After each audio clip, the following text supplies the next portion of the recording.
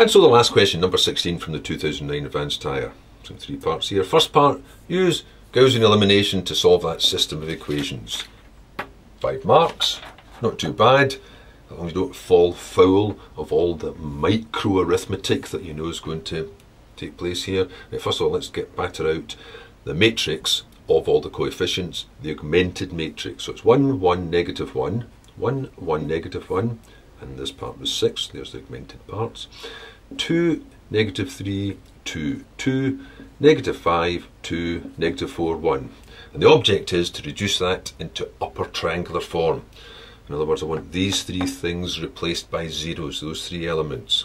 Doesn't matter about the rest of them. And you just only take 2 steps to get there. First step will be get both of them into 0, so you're going to leave the top alone.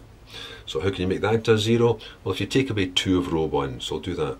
Row 2, take away 2 of row 1, and then it's just this way, you just have to be careful. You do all the bits properly, carefully. 2, take away 2, obviously was 0, because that was the whole intention. Negative 3, take away 2, negative 5. 2, take away negative 2 will be 4. 2, take away 12 will be negative 10. How can you make that a 0? Well, add on 5 of them. If you do row 3 and add on 5 lots of row 1, then that should go to 0. Don't get that wrong. Just be careful with the rest. So it's 2 plus 5 makes 7. It's negative 4 plus a negative 5 makes a negative 9. And it's going to be 1 plus 30 is 31.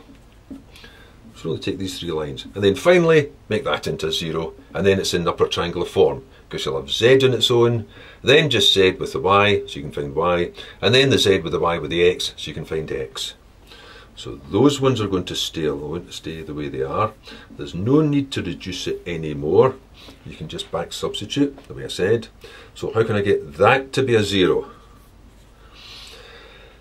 Well, you could combine it. There's no point combining it with the top row, because of course that's going to bring that 1 back into play. You have to use these 2 rows now.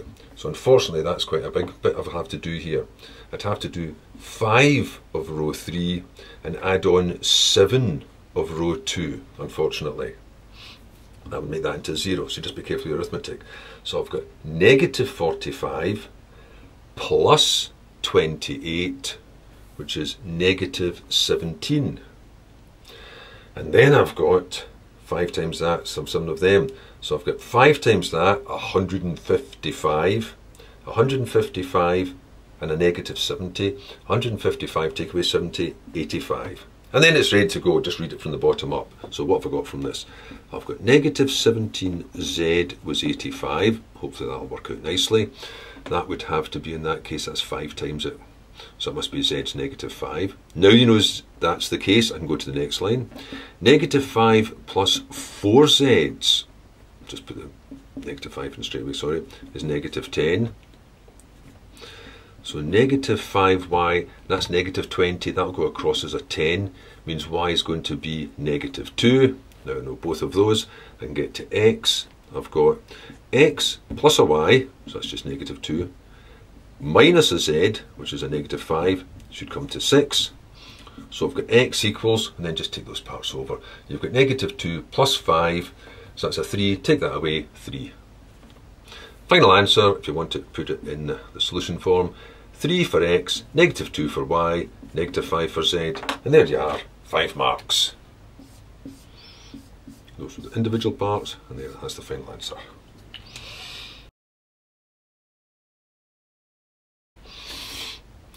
Part B.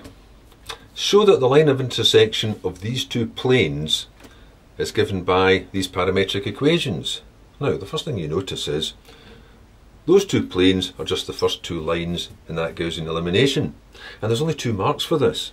And it gives the result. So one possibility for this would just be to prove that they actually work for both equations. That would justify it just being 2 marks.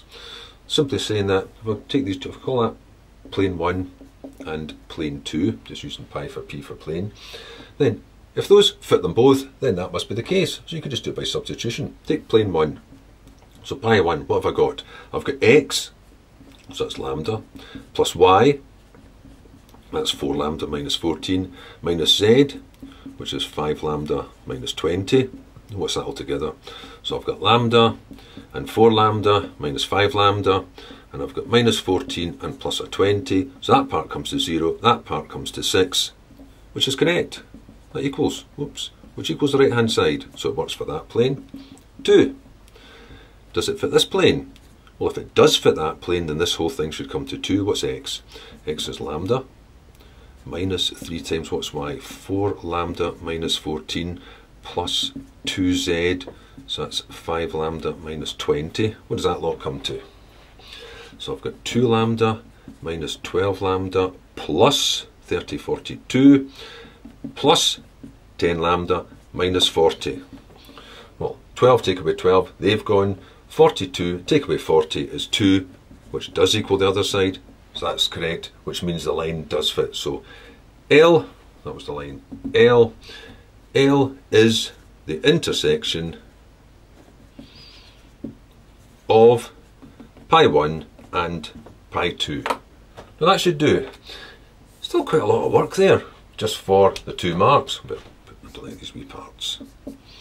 Now, if you thought that was maybe cheating a wee bit just by proving that the result worked, because after all, I think you could just do that, but you're used to working it out.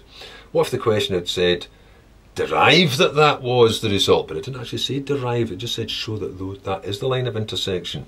Then you would start to think, well, that must have something to do with that original Gaussian elimination. So for an alternative to just showing that the result works, if you wanted to derive that from the start, well, the 2 ways would be doing either algebraically, by solving that pair of simultaneous equations. Notice there's 3 variables, 2 equations, so one of them floats. So you would solve them just by eliminating something convenient. I wouldn't eliminate the x, I would eliminate the z, for instance, or eliminate the y, to leave just x in one of the others, because it wants x to equal just the parameter on its own, whereas usually it would be z. So you could do that. You could combine them to remove either y or z, and then you can substitute that in.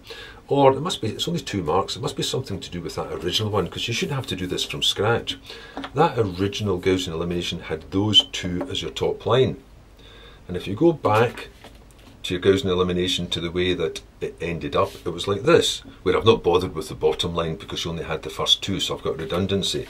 And then you would say, right, now the way that that's actually arranged would be perfect for either making z into the lambda or the y into the lambda and then back feeding it, but I actually want the x to be the 1. So I'd have to do one more step here. So since it's only 2 marks, this shouldn't take too long doing it this way rather than starting afresh with the algebra.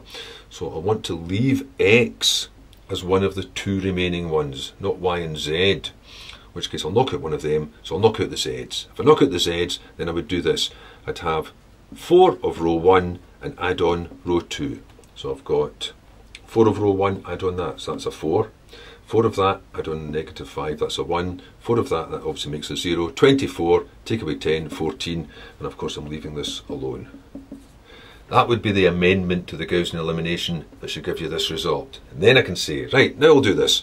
I'll let x have the parameter to itself, so it's in the neat form. Then the top row says, I've got 4 x's, so that's 4 lambda. Take away a y, that makes 14. So taking the y over, reading it backwards, y is going to be 4 lambda minus 14. That wasn't too long. Going to the next row, what have I got? I've got negative 5 times y, oh, it's a bit big, 4 lambda minus 14, plus 4z equals negative 10. Then I've got 4z equals, bringing it all over, that's negative 20 lambda, so it goes across as 20 lambda.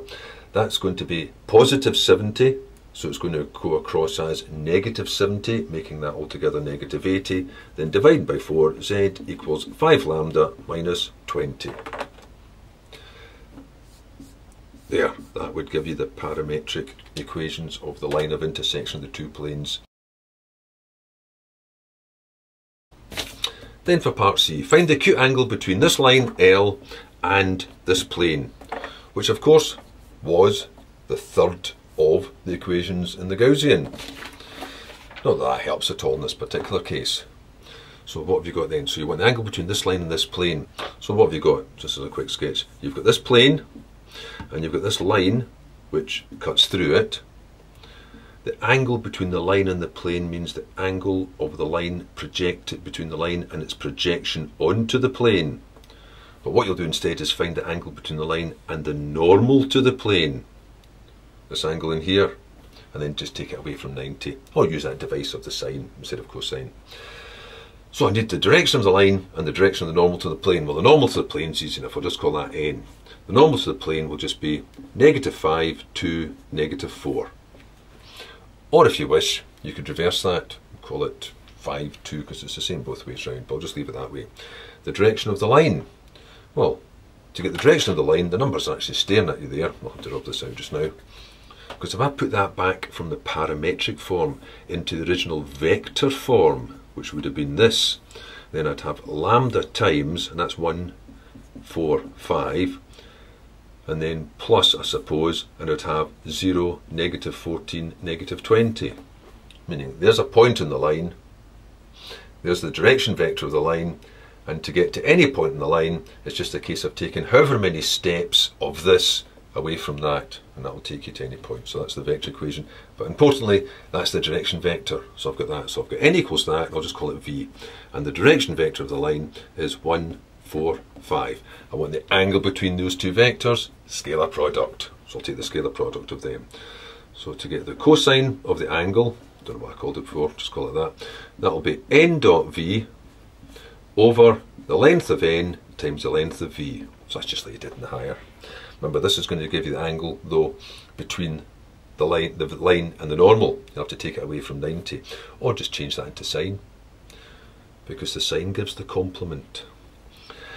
So I've got n dot v, so it's multiplying the tops together. I'll just set it out. -5 times 1 plus 2 times 4, and plus -4 times 5 over the length of that one. I'll just call it 5 squared, 2 squared, 4 squared, because the squaring doesn't really consider the negatives. 1 squared, 4 squared, 5 squared. So altogether that's going to be -5 plus 8 minus 20 over the square root of 25 plus 4 plus 16, 1 plus 16 plus 25.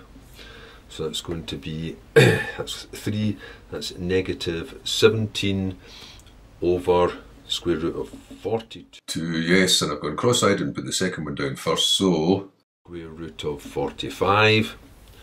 So that angle is going to be the inverse cos, or you could go straight in with inverse sine and that'll be your answer. Inverse cos of that, -17 over root 42 times 45, which is 113.01, 019, etc. So noticing that that's an obtuse angle, so obviously those vectors are radiating in opposite directions. It might have been better off using the reverse of that, because that obviously means whatever the plane is, if v is heading that way, this normal is actually down underneath, so I've got an obtuse angle, but nevertheless you just take 90 away from it to find the actual angle you want. So the angle itself is going to be 113.02 minus 90, which gives me 23.02, or even just 23.0. There.